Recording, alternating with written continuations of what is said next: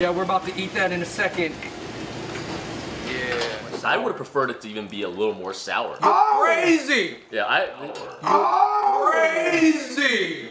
Yeah, the only downside. Growing up Chinese American, I had never met a person from the northeast of China, aka DongBei. And as of 2005, there was only one DongBei restaurant in America. Today, there's over 70. People from the northeast are known to drink a lot, they're animated, they're a little rowdy, and they're also tall. Those don't sound like your standard Hollywood stereotypes. So we're sitting down with our China expert friend Di Zhao to have a fancy DongBei village feast fit for a chief of nomadic herdsmen. Fish stews, sour cabbage, large geese, corn biscuits, candied yams, and jelly noodles. And if that sounds interesting, that's because there's influences from Mongolia, North Korea, and Russia. So we're gonna show you why you might want to check out DongBei food next time you have the chance. All right, everybody, we're about to start our crazy DongBei feast. We have so much food on the table. We got Daniel with us. Feels like we're in a bathhouse with all this steam going on, right? I mean, look at the size of this pot. Like, you could bathe in this. But listen, Daniel, just tell us what we're looking at, because I'm trying to eat. This is a stewed fish. It's a 铁锅炖大鱼. We got 3 fish in there. Got tofu, corn, see some dates. I mean, this is quintessential DongBei because DongBei people love to stew things. Right, in the winters. The cold winters of DongBei. Serving it up? Let's get Serving it up. Yo, I don't know if these paper bowls can really hold up with the hot stews. You know, you go to a DongBei restaurant, you're gonna have a good time because most of the time you're gonna be drinking. Like, DongBei people love to drink. There's a lot of baijiu in DongBei. Drinking culture. I mean, look at this food. Like, jigujia, right? Famous for being a drinking food. Yeah, you go to a DongBei restaurant, most of the time you go with a big group. You're not gonna take a date to a DongBei restaurant unless she's really down to eat. Right. Unless she's a DongBei girl. Unless she's a DongBei girl. Let's start off with the fish stew. This is like a Chinese dish I've never seen before. DongBei fish stew. 铁锅炖火鱼. Wow. I just feel like a nomadic herdsman. The fish is fresh. Wow. Yeah. The fish is fresh. Dude, this food is some earthy, hearty, down-home cooking. Does actually remind me a little bit of Korean salangtang. I'll tell you this, guys. Immediately, what you guys will notice about DongBei food is it doesn't look like much. It looked cool when it was cooking, but now that we started eating it, it just looks like a pot in the ground. Hey, I know it was good though because the chef back there, the main chef, he was taking it really seriously. We have covered Northeastern Chinese food on our channel before, but these are definitely things that I've never had. In this other pot, we got a 铁锅炖大鹅, which is pot stewed goose. This is not duck, this is not pork, this is not chicken, this is goose. Look at that. This sort of fits in with the narrative about DongBei because they eat a lot of like game meat. You guys notice on the side of this pot, there's a tiebi. It's like steamed cornbread. It's like the Chinese cornbread. DongBei cornbread, tiebi. You gotta hit the stew and then dip that in there. It's not, I'm not gonna lie, guys, it's not that fire without the stew. Yeah. By itself, the cornbread doesn't do that much, but I love the texture. In DongBei, they don't, you know, if you're calling your bro, you don't call him a gummer, you call him a laotie. Once you get past going to DongBei, it's a laotie. So you're saying in DongBei, they got next level broism, where they're not even using the regular term for bro, they're using their own term. The more north in China you would go, the more you would fit in with like Bronx. There's all these potatoes in here. I didn't even give it to you guys. I'm sorry. I'm not being a good laotie. Be a more loud here. Pot stewed goose. 铁锅炖大鹅. Oh, you gotta get a lot of sauce with this. Okay. That flavor is a little bit more similar to other things I've had. Dude, the goose is such a large bird that for a second you're confusing it with like, is this pork? That's a good ass point. The meat pieces are huge. Are huge. Like, I mean, look at this goose. Has a strong star anise flavor, but it's actually a tiny bit spicy. I'm the chief of this DongBei village. I do what I want. Man, imagine if we were about to go to the Harbin Ice Festival after this. That'd be sick. We have this corn juice. I've never had this. It's warm in my hand right now. Daniel, explain what corn juice is. it's called a juice, but it's far from a juice. In the Western world, we know corn syrup. A lot of things are made out of corn, but that's like the sugary thing, but yeah. All right, you guys, for me, between the first two DongBei stews that we had, I'm actually going with the fish. I thought the fish was like more advanced tasting. I think it's the southern half in you speaking. I'm gonna roll with that fish as well. No, that was definitely one of the best stews I've had. Damn, I feel like I'm in the village for real. So Andrew, what you rolling with? I gotta go roll with the stewed fish, man. Yeah. I think the tiebing is a must though. Yo, you guys, I know that this is a start to a good DongBei meal because I've already done something very wild and unkempt.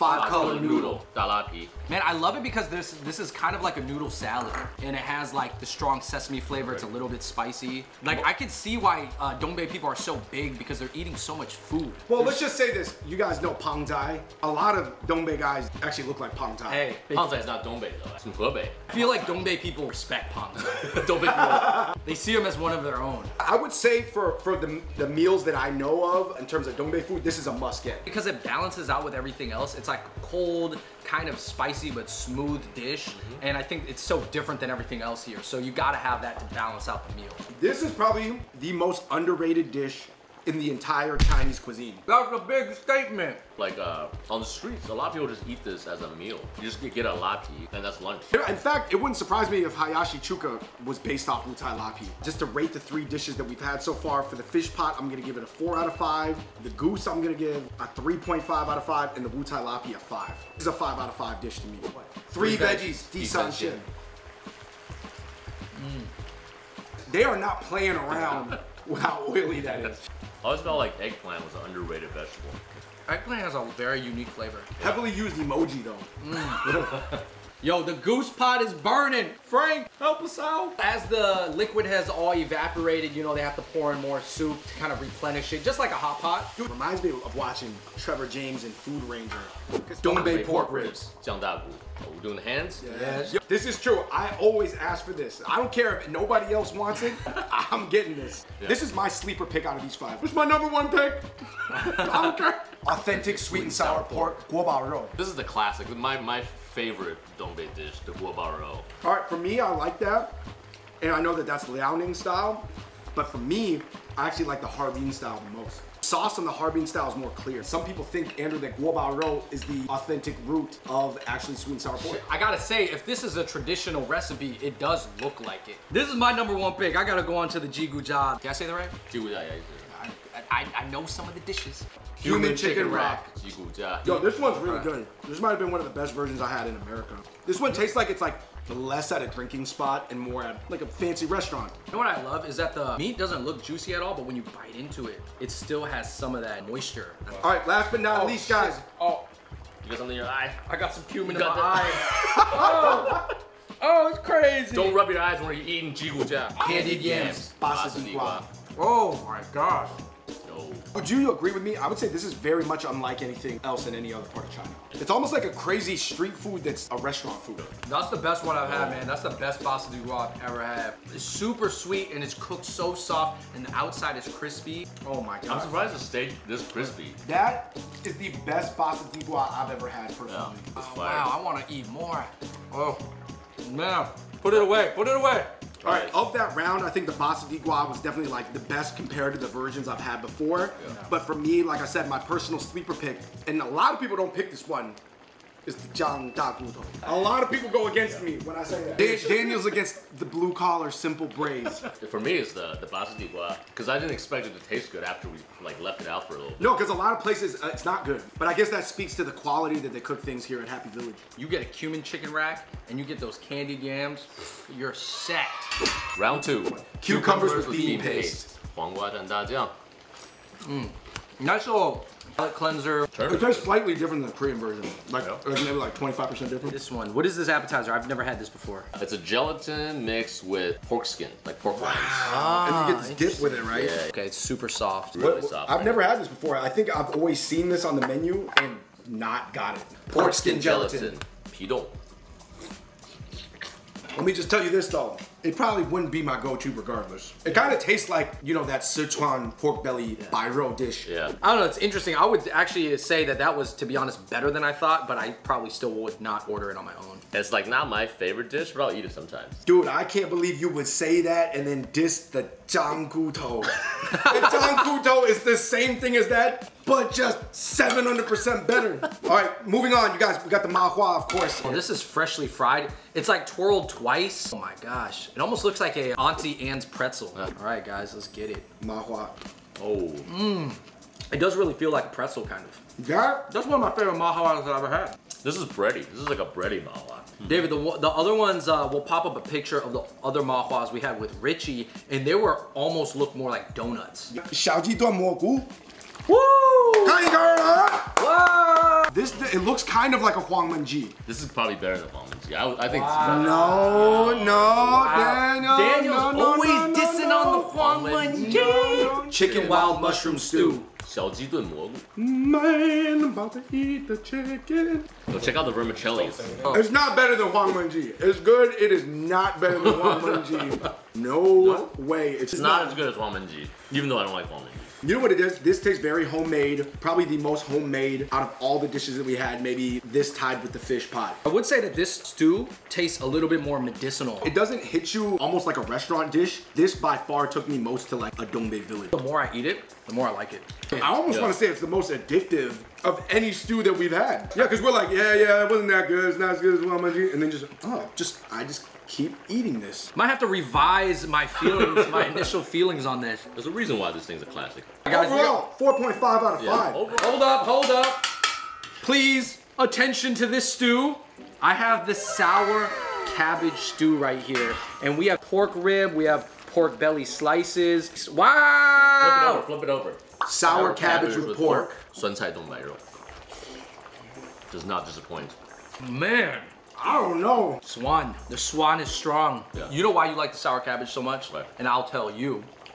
Because when we went to your house and we had chowzas one time, you had a whole big stack of dumplings and then we just ate it with black vinegar. Just black vinegar. So your tolerance for it is probably much higher than even ours. I would say this is reaching the limits for me personally. I would like not want it any more sour. I would have preferred it to even be a little more sour. Crazy! Yeah, Crazy! Yeah. The only downside. This is like some sour cabbage soup. I would have said, yeah, my It's like you poured a bunch of ascorbic acid in here. My comment was like, I wish this would have been a little more sour.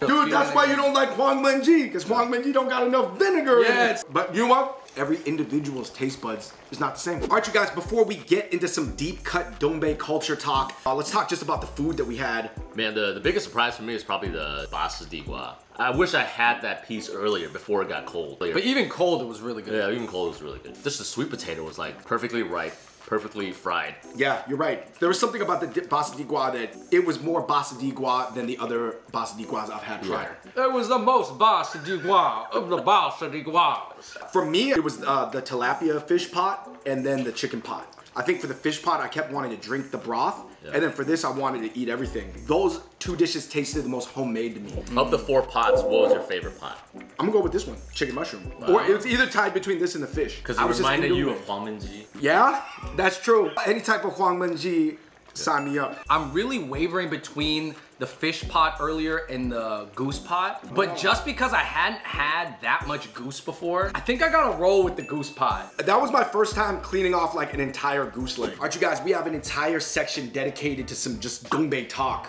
Well, you know what they call talking in DongBei? 唠嗑. 唠嗑, it means literally just sit around and shoot the shit. I know you were saying a lot of people that are popular live streamers right now in mainland China are from DongBei. Yeah, I mean, the entertainment industry in China is populated by DongBei talent. A Chinese YouTuber will most likely be somebody from DongBei.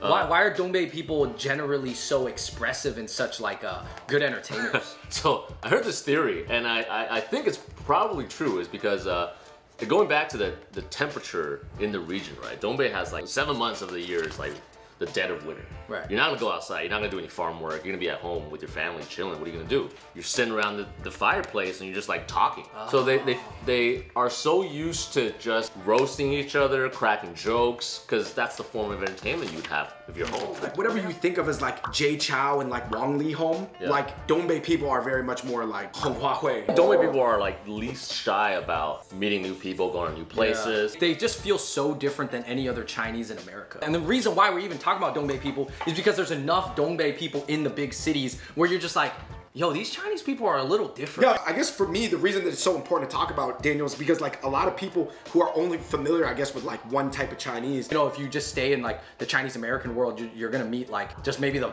bottom half, which is cool, but I think it's also good to know that there are other attitudes. There are like big guys that just like sit outside and eat char. When people think about Chinese Americans, I would like for them to consider DongBei people and Sichuan people as part of the conversation. For many years, it was just like Guangzhou, Hong Kong, Shanghai, Taiwan. But now, when you meet these young Chinese, man, a lot of them are from DongBei. Please make sure you give us a thumbs up, a like, subscribe. Huge shout out to D Zhao. In the comments down below, let us know what your favorite region of China is. And big shout out to Happy Valley Village Restaurant in Hacienda Heights. Man, they took care of us. They gave us such an amazing experience. And until next time. Hey, real quick, Daniel, is it crazy to see Beijing tier experiences start to really pop up in America? Yeah, we gotta go get chars next time.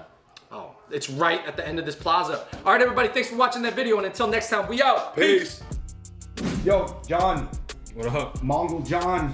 I'm just eating away, man. I'm just. John, you did find out you're part Mongolian. John, you gotta eat all those dishes at once. Come on. Move them in, come on. I gotta eat. No, just Yeah, pasta. Yeah, get the pasta di qua, get the... 10, 9, 8. Oh, yeah, that's, yeah. How DongBei is this? Down that. 4, 3, 2. I feel like he needs just like One. a glass of Now you gotta light your cigarette with your finger. yeah. And just like pour all the liquor into one glass. Did you try this corn juice? Do the tornado beer. Shit. I don't even gotta say a word. Just gotta. Yo, Frank, Throw things say in my something to the mouth. camera real quick. Peace. All right. Thank you, Frank. How's that corn juice? Hits my soul. John Hey, is, you got anything to say? Hey. John is definitely from the eastern part of Inner Mongolia.